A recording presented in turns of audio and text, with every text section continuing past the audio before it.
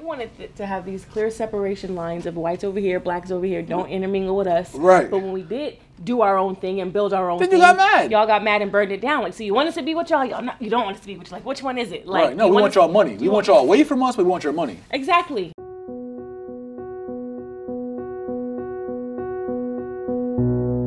In the early morning hours of June 1st, 1921, the wholesale burning and looting of Black Tulsa began. Fighting continued, but Black defenders were hampered by the fact that they were greatly outnumbered, and because the police were neither nowhere to be found or were busy disarming and interning Black Tulsans, some of the fires in the Greenwood Business District were probably started just prior to the mass invasion of the whites.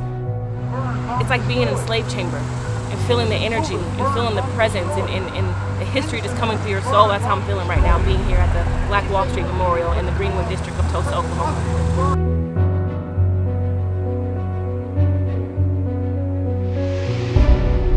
From the hands of their oppressors comes violence, and there is none to comfort them. And those now dead, I declare more fortunate in death than are in living to still be alive. In one day, in a self-sustaining community of all Black businesses, all Black homeowners, 21 churches, hotels, hospitals, bus lines, grocery stores, barbershops, hair salons, doctor's offices, lawyers' offices were all burned down in just one day, right here in America, right here in Tulsa, Oklahoma, and half you never even knew about it. So we talk about never forgetting a Holocaust or never forgetting a Wall Street bombing or World Trade Center. We need to go back to June 1st of 1921 and never forget the massacre, the Holocaust, and the single most vicious bombing on U.S. soil right here in Tulsa, Oklahoma, of the African community in America, where all these businesses listed were bombed and destroyed, and over 2 million insurance claims denied, where they labeled it a riot so insurances didn't have to pay off any money to the survivors and surviving families. But this bombing, this massacre, this Holocaust all happened in one day.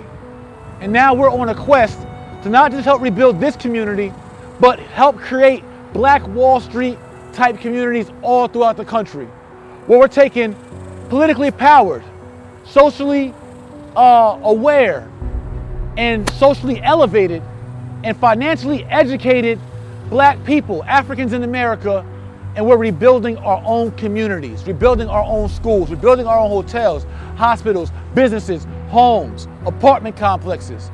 We're doing all this through the Tulsa Real Estate Fund. This is our fund, the People's Fund, a fund where everyone can invest as little as $500 and receive an 8% preferred return on their investment, no donations, and receive their prorated share of 50% of the profits of all the real estate that we buy together.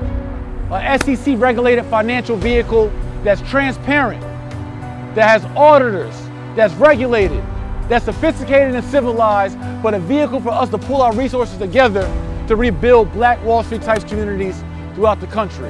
It finally just hit me today. I've always known it was destroyed and burned and bombed, but actually being here on the grounds, being at ground zero, really touching the memorial and being here and seeing the impact is really, I'm feeling it today. It's like a ton of bricks weighing on me. We can't nation build if we can't community build.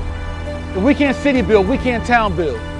So I hope you guys can spread the message about June 1st of 1921, 96 years ago, of where the most successful, self-sustained, all Black African and American community was bombed and burned down and participated by this government and allowed to happen with no one arrested